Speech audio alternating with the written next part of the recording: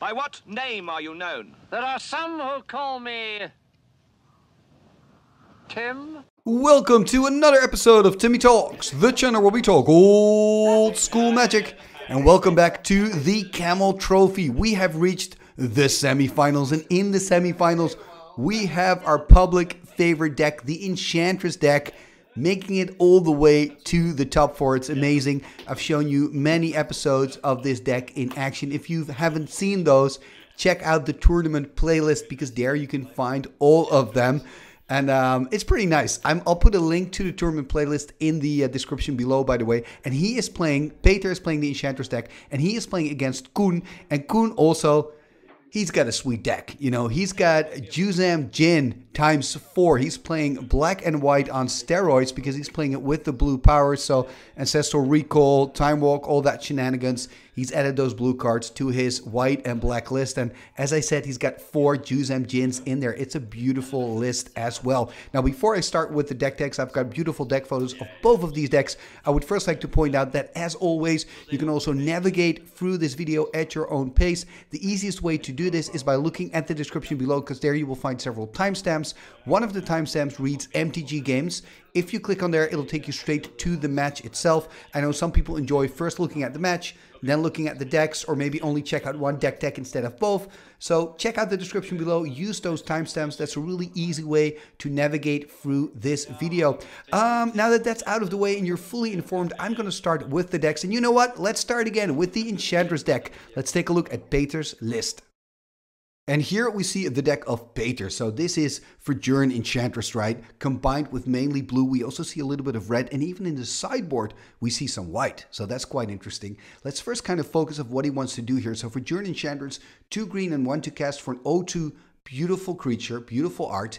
But it also has a useful ability because when you cast an enchantment, you get to draw a card, which is quite nice. So if you play, for example, your Sylvan Library, you get to draw a card. Talking about Sylvan Library, it's a card that goes together quite well with Jurn Enchantress because it allows you to look at the top 3 cards, put them in order. So that means that you're going to put an enchantment on top, draw the enchantment, play the enchantment, draw another card.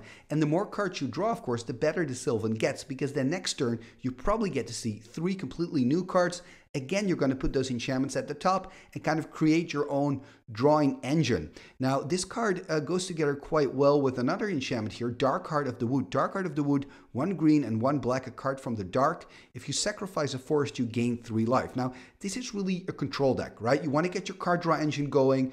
You know, you want to draw into your burn spells. You want to start copying your Jurn Enchantress. You want to do all these shenanigans. That means you need time.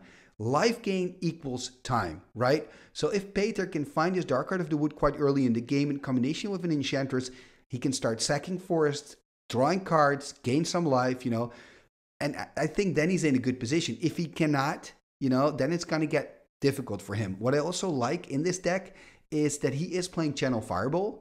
But what he can also do is he can use his channel to just gain a lot of, just hurt himself basically, lose a lot of life. Why would you want to do that? Because he's also playing Mirror Universe. So let's say he's in a situation where he's got a Brain Geyser and a channel. He could kind of draw a lot of cards, hurt himself a lot, and then next turn use his Mirror Universe and change life totals. Like, that would be an ideal scenario for him. That would be really funny if you could pull that off. And then in the sideboard, which is quite interesting, he is playing with some white cards. So he's playing Circle of Protection red, which of course is a problem for him. Like, this deck, if it has to deal with an earthquake, that's going to be disastrous. And of course, an aggressive red deck, like a lot of burn, that's going to be quite hard for Peter to handle with. He really wants to go that control route. So I get it that he put a Circle of Protection red there, and also a Circle of Protection black against, I guess, against the aggro black decks as well. And because you've got access to City of Brass and you've got access to 4 Birds of Paradise, there could be a scenario where you're able to kind of, you know, get white mana and play these cards because they only have 1 white in their casting cost anyway. So, you know, overall, I think Peter's deck is it's really funny. It's looking good. It's looking okay. And I always look forward to see Enchantress because you don't see it that often. Okay, enough about Peter's list. Now let's take a look at the list of his opponent Koen and his Juzam Djinns. And here we see the deck of Koen. Now, I've called it Juzam Dreams because it's got 4 Juzam Djinns, the 5/5 Arabian Nights powerhouse. I so love that art. It's so iconic. It's great to see it here in the semifinals. And he's playing with Underworld Dreams, the enchantment, for 3 black. And when your opponent draws a card, your opponent takes a damage.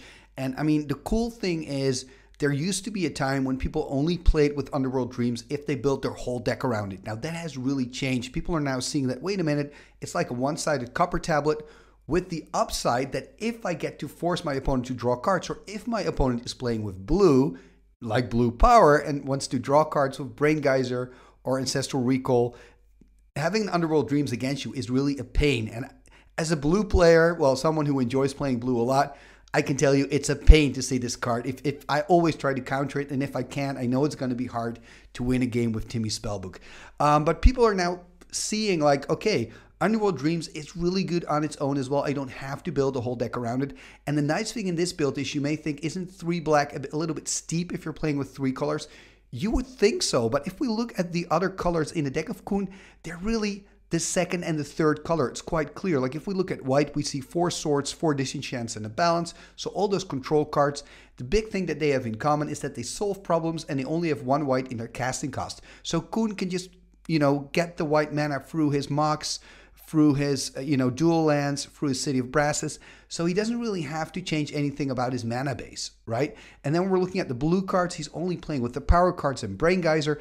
Brain Geyser, maybe it's a little bit tough because it does have 2 blue, but it's, of course, so incredibly good. Also with Underworld Dreams, but just as a card alone, it's just really, really good. So I understand why Koen has chosen to play with it. But yeah, I'm curious. Maybe Koen, you can let me know in the comments. Does it happen often that you don't have to double blue? I mean, you do have, of course, a Black Lotus that can produce blue. You've got the Mox Sapphire, and you've got the 4 City of Brasses, and you've got 4 Underground Sea. So now that I'm kind of summing all of that up, I guess you can make 2 blue with this deck. But just let me know. I'm just curious. If you want to share, I would appreciate it. If we're looking at the deck, the beef is really in the black cards, right? Look at those beautiful black creatures. We've got Hypnotic Spectre. If that hits the board, you've got a problem. We've got Juzam Djinn. If that hits the board, you've got a problem. We've got Sengir Vampire. If that hits the board, you've got a problem. So all these creatures are a problem for the opponent, especially, I guess, Hypnotic Spectre and the Juzam, because Juzam has 5 power, so in 4 turns, it could all be over. The reason that I'm mentioning this is that he is playing with accelerators in the form of Dark Rituals, right? So he can make the tempo play. He could go turn 1 Dark Ritual, Hypnotic Spectre, your opponent has to solve it. Turn 2, he could go Dark Ritual, Juzam, your opponent has to solve it. So the black creatures in this deck are really creating problems, especially if you can like play them out really quickly. And I think it's going to be really tough for Peter to kind of have all the answers at the right time. You know, remember, he's not playing with swords. His deck is more controlling. On the other hand, we have seen the Fajun Enchantress deck win over and over and over again, and now it's in the semifinals. So if it can make it to the semifinals, it can also make it to the finals. So it can beat this deck. But in all fairness, I do think Koen is really the favorite here. This is looking like a super strong, efficient deck. On the other hand, if Peter can find Mirror Universe, can do another Channel Fireball, he's done so many at this tournament, he's going to win, right? You know, so it's definitely not a given. This could be a very, very exciting match. And remember, the winner is going to go to the finals of the Camel Trophy. Okay, enough has been said. We looked at the deck of Koen. We looked at the deck of Peter. That means we are ready. Let's go to the semifinals of the Camel Trophy 2023. Game number 1, here we go. Look at that Koen on the right with the Juzam Djinn deck, taking a mulligan here, putting a card on the bottom. So he's starting with 6 instead of 7. On the left, we have Peter with his Fajun Enchantress deck. This is the semifinals of the Camel Trophy, starting here with a Mishra's Factory and a pass, Tropical Island into Birds of Paradise. This is great for Peter. Let's see if Koen can find a land and put some pressure on. There's a swamp. Are we going to see a Dark Ritual into perhaps a Juzam turn 2? He is thinking about it. Tapping, tapping. Okay, just animating and attacking for 2, putting Peter on 18 and passing the turn. There's another Tropical Island. Are we going to see a Fajun Enchantress here turn 2? Another Birds of Paradise. And playing here a Demonic Tutor, but that Birds of Paradise has Summoning Sickness. So I'm not quite sure why he's tapping the birds here. And interestingly enough, nobody sees it. He is passing the turn, so it has no real effect. But, I mean, if he now plays, for example, Ancestral Recall on end step, that would have an effect. because that Birds of Paradise had Summoning Sickness. Anyway, there's a Dark Ritual tapping. What do we see? There's a Juzam Djinn. Beautiful signed copy passing the turn here. 5-5. Ooh, there's a Maze of If. That is unfortunate, but remember, Koen is playing with 4 sinkholes for a reason. I think if you play cards like, oh, look at that. There we see a Wheel of Fortune. And he's losing the Hypnotic Spectre, Chaos Orb, Balance, and a Disenchant there. And we see a Brain Geyser being tossed away here by Peter. Interesting. He could have chosen to kind of continue ramping up and maybe play a Brain Geyser, but chose to get 7 new cards. There's a Mox Sapphire.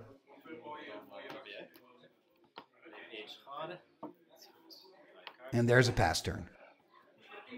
And now Koen takes the damage, right? He's going to go to 19 because of the Juzam. Let's see what else he can do. Of course, he's got 7 new cards as well. I mean, this is a pretty risky play by Peter. I wonder for Koen if there's a sinkhole in there. He could sinkhole the maze and attack with his 5-5.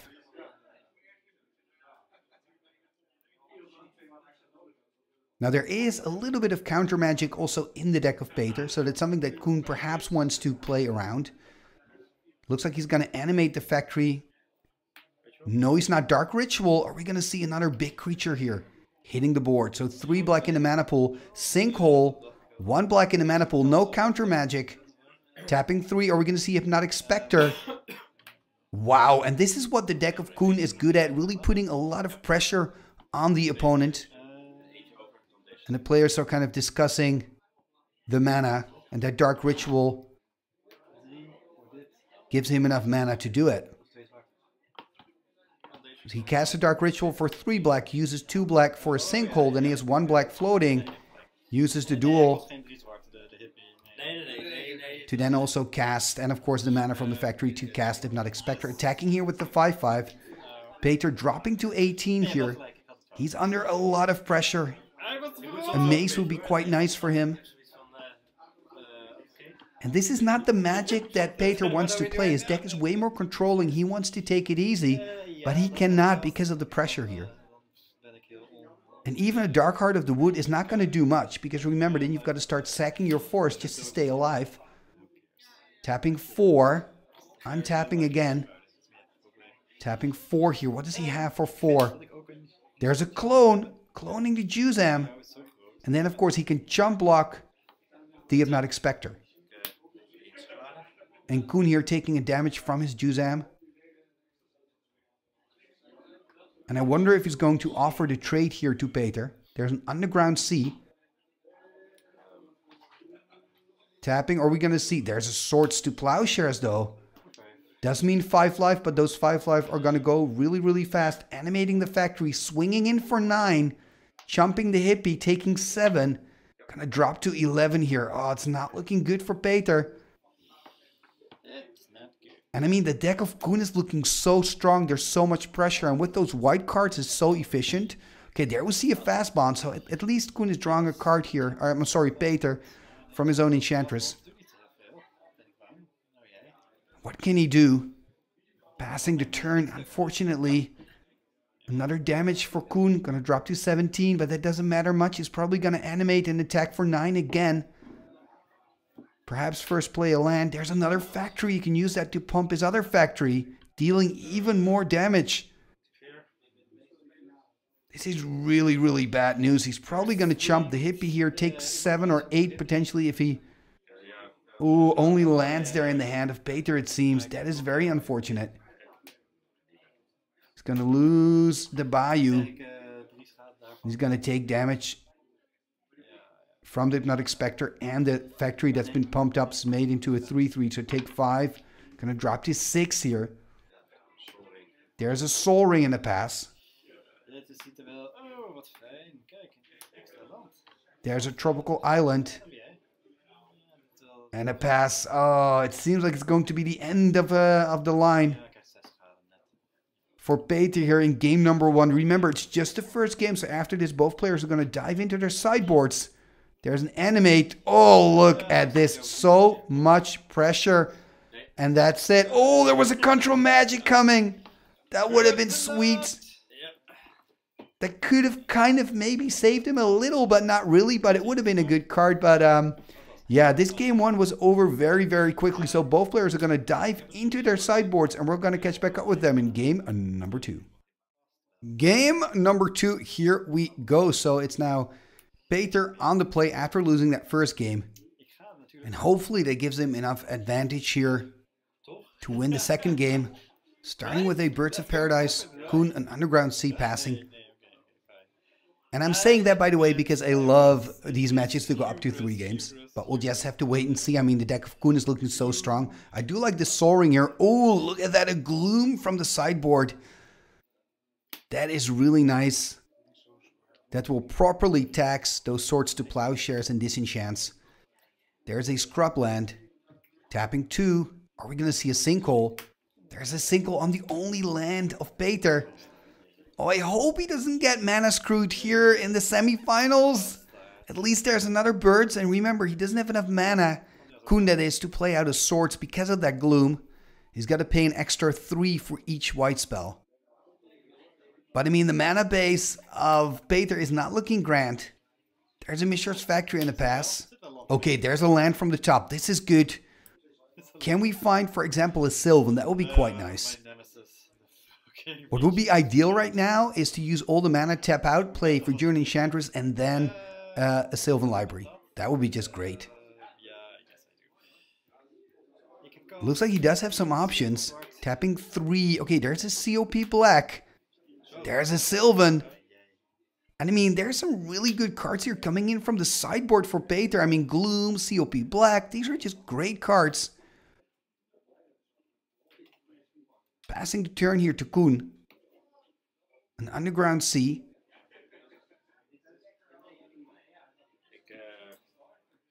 Gonna animate attack for 2 with the factory. Because of that COP Black, maybe he's hesitant to play out a Juzam. I can imagine that, because normally, you know, when Koen has 4 mana, he's gonna play out a big black creature. Gonna tap 2 a Sinkhole, so really attacking the mana base. And now Peter can look at the top 3 cards. Exactly, he has to untap first, but he's really eager to check out what he has. There's again a Wheel of Fortune, and I have to say, Peter, I like the way you're just playing these wheels. You're like, you know what? If I don't have it in my hand, whatever, I'm just going to wheel. And actually, wheel is quite good with Sylvan. Because that means that next turn you can look at 3 brand new cards. And of course, he can start now. Still has the Birds of Paradise open. He hasn't played a land yet. There we go. There's the Forest. There's a Mox. Are we going to see a June Enchantress? No, we're going to see a Dark Heart of the Wood. The enchantment from the dark. You can sack a forest to gain 3 life. It's been super good for Peter in the quarterfinals. But at the moment, it's not looking that impactful with only 1 forest on the board. Let's see what Koen can do. Maybe he's found even more sinkholes. And remember, if he can drop a land, then he's got enough mana to start playing out his Swords to Plowshares. The next turn, if he's got enough mana to start playing out his Disenchant, if he then has a land drop as well. There we see another factory. Okay, there's a Mox Sapphire, so now he already has enough mana to play out a Disenchant. And a Swords, of course. So, I mean, if he has a Disenchant, he could Disenchant the COP Black and the next turn start playing out his scary black creatures, for example. He is a little bit in the tank. Another line of play could be to maybe go for the Sylvan, to not give him that card advantage and then swing in. Perhaps, oh, you don't have enough mana to also animate your factories, but that could be something you could do next turn, or just swing in for 4 here, put him on 14. So he's got some options. And of course, it all depends on what's in his hand, isn't it? We don't even know if he has a Disenchant. Another line of play could be if he has a Juzam to first play out the Juzam, next turn play the Disenchant.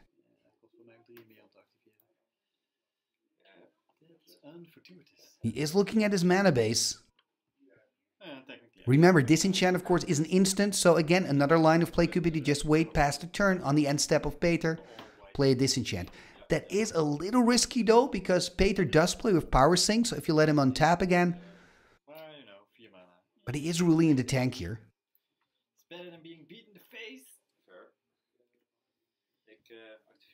There he goes. He's going to animate. Swing in for 4.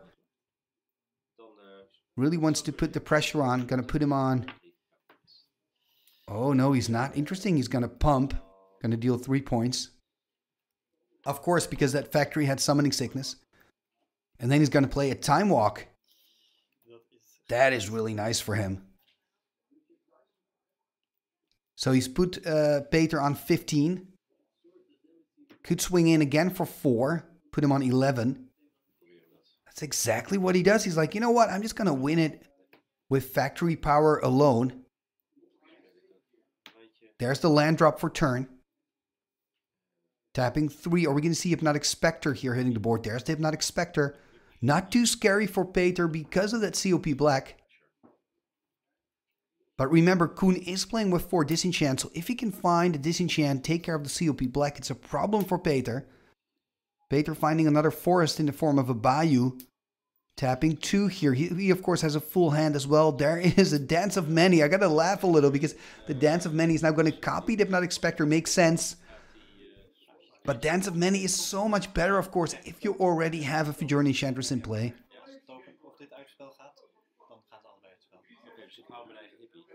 And it looks like they're discussing a few things. So with Dance of Many, it's an enchantment from the dark. When it comes into play, it creates a token. That token is a copy of target creature. If Dance of Many leaves the game or the token leaves the game, both cards are destroyed. So that makes your token very vulnerable because you can kill it with a disenchant or with the swords. And of course, you also have to pay 2 blue during your upkeep. But the big advantage, of course, of the Dance of Many is it's only 2 blue to cast. So I know that I've seen Leo play it in his Robots deck recently, copying his Triskelions with Dance of Many because it's just so cheap. It's as cheap as a copy artifact. Let's see what Koen can do here. If he has a disenchant, that would be huge. Looks like he's just going to animate the factories though, swinging with everything he has. He could, of course, consider only to swing in with 1 factory, then pump it to a 3/3. Or he could just attack with everything, offering Peter a trade here, Hypnotic Spectre for Hypnotic Spectre, or a factory for Hypnotic Spectre.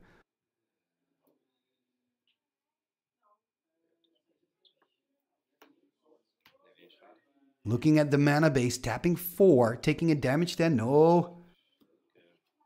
Not quite clear what he's doing. Okay, he's playing a disenchant. Playing a disenchant on the Dance of Many. He really wants to keep the pressure on. Gonna take a damage to animate a factory. Attack with the factory, pump it to 3 with the other factory. Also attacking with the Hypnotic Spectre. Obviously, the Hypnotic Spectre, he can prevent the damage easily with the COP Black. So taking 3 damage from the factory. I mean, he is already on 8. And yes, he's got the Dark Heart of the Wood, but he only has 2 forests. Now he can look at the top 3 cards. And I really like this aggressive game by Koen because it's really good against a control deck. And also it's really good against a player with Sylvan. Right? Because with Sylvan, you can draw extra cards, but it's going to cost you 4 life. If you can then put pressure on him, he's probably not going to do it. And here we see another Dance of Many by Peter, probably copying the Hypnotic Spectre again. And let's see if Koen has some removal again.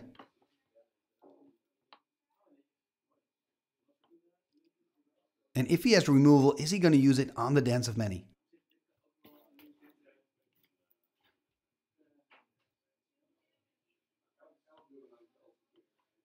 It looks like he's got some options. Putting his cards down, though. Is he just going to attack with the factory? Animating the factory. Attacking just with the factory. That makes sense. Remember, he can pump it to a 3/3. So Peter's going to take the damage, drop to 5. I mean, if Koen can find an Underworld Dreams with that Sylvan, that would be brutal. That would be absolutely brutal. That could give him the win.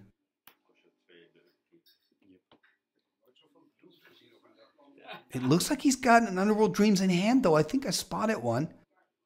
I mean, he can prevent the damage with the COP Black, but that's really going to be annoying for him. Tapping 4. There's a terror and a terror. 2 terrors. killing both of the birds. Okay, so he's really going for the mana base. So 2 terrors on both Birds of Paradise, also knowing that Peter has to pay 2 blue during the upkeep to keep his token alive. Interesting. I wonder if he perhaps then also has a disenchant for the Soul Ring, if he's like going to go full for the mana. There we see a strip mine on the side of Peter and a pass. Peter not really finding what he needs here. He's on 5 under a lot of pressure. Remember, this is the deciding game for Peter. He's already 1 game down. If Koen can win it, he will move on to the finals. Ooh, there's another World Dreams. That is really tough for Peter, even with the COP Black.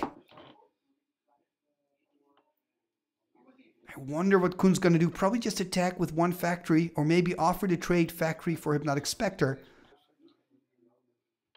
Of course, he took care of the Birds of Paradise, so both of the birds cannot be used as chump blockers anymore. And now they are discussing the Sylvan Library.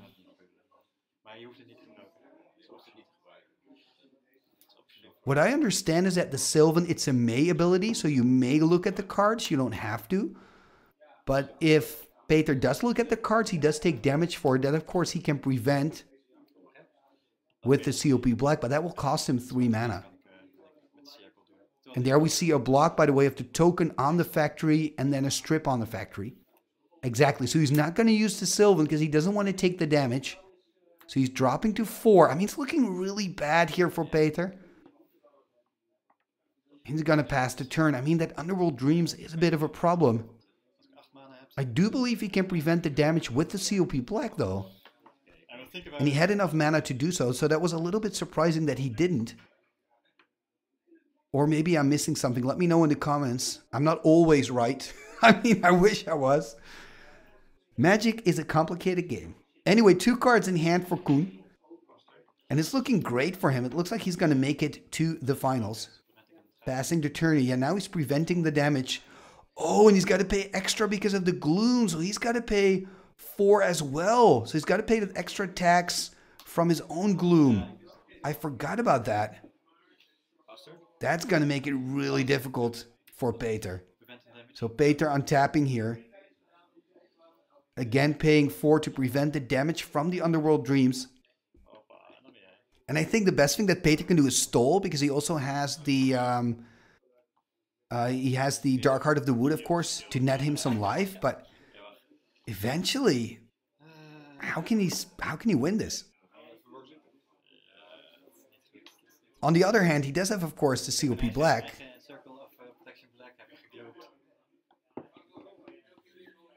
Peter a little bit in the tank here. Does he want to pay the 4 mana? The problem, of course, of his deck is for Journey Enchantress deck. His whole deck is built around drawing cards. So the Underworld Dreams is just a fantastic card against the deck of Peter. He's going to draw a card, taking the damage. There's a Journey Enchantress. Passing the turn. There's a pass. Going to pay 4 to prevent the damage. Going to stay on 3. There's a Maze of If. It's going to be harder and harder for Koen to find his way through. I think what Koen needs is another Underworld Dreams. That would be ideal. And I don't know what Peter needs. You know, he's got to find a way out of here.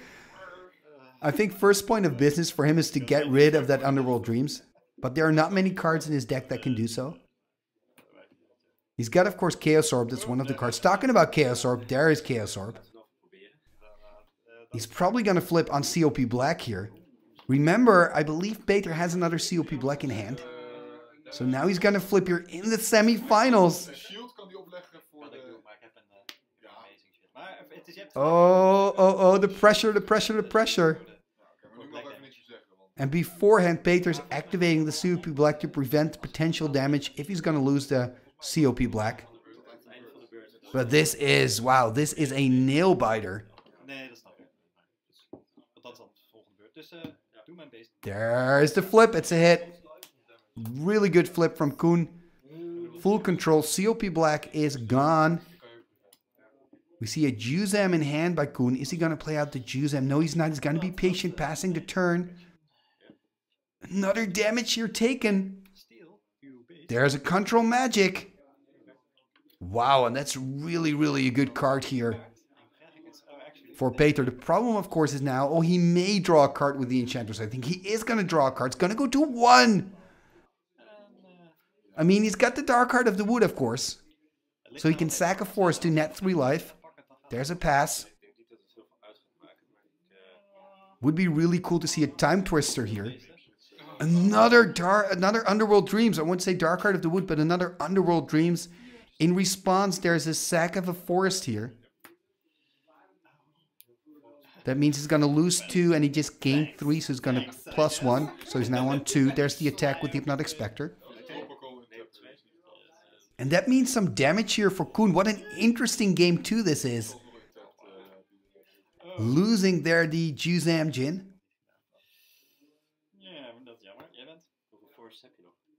And there's a pass by Peter. So Peter kind of has it a little bit under control. I mean, he's on 2. But he's got this unblockable Hypnotic Spectre. That's really tough for Koen to deal with. Koen now just needs a Disenchant or a Swords or a Demonic Tutor. Because, I mean, that allows you to look up whatever you want. I wonder what he's going to look up. This is quite interesting. One of the lines of plays could be, I think that's probably best, a Time Twister.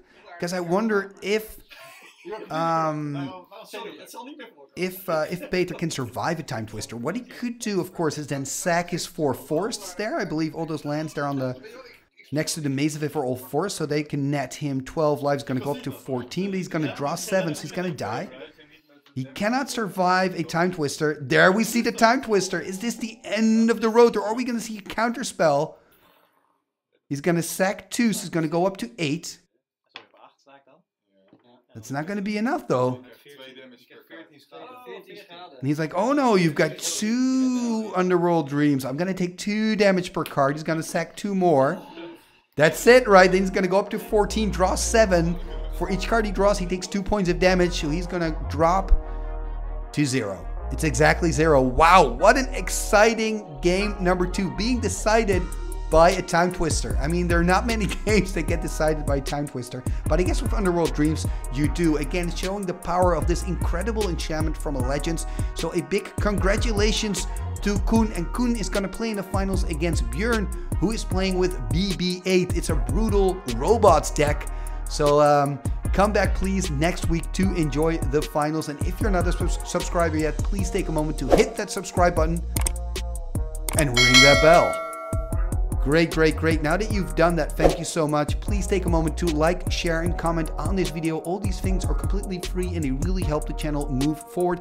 And if you like the content that I make, please consider becoming a Patreon on patreon.com/TimmyTalks. You can also already become a supporter of the channel for just $1 a month. And for that dollar, you get access to the Timmy Talks Discord, and your name will be mentioned in the end scroll at the end of every video, including this one. Let's go to the end scroll. What shall we do with the drunken sailor? What shall we do with the drunken sailor? What shall we do with the drunken sailor? Early in the morning, way hey and up she rises, way hey and up she rises, way hey and up she rises, early in the morning. Putting in the longboat until he's sober, putting in the longboat until he's sober, putting in the longboat until he's sober, early in the morning. Way hey and up she rises, way hey and up she rises, way hey and up she rises, early in the morning. Pull out the plug and wet him all over, pull out the plug and wet him all over, pull out the plug and wet him all over, early in the morning. Way hey and up she rises, way hey and up she rises, way hey and up she rises, early in the morning. What shall we do with the drunken sailor? What shall we do with the drunken sailor? Put him in the scoundrel, put him in the scoundrel, put him in the scoundrel, put him in the scoundrel, put him in the scoundrel, put him in the scoundrel, early in the morning. Way hey up she rises, way hey up she rises, way hey up she rises, early in the morning. Icketus, ficketus, sumba, kazee.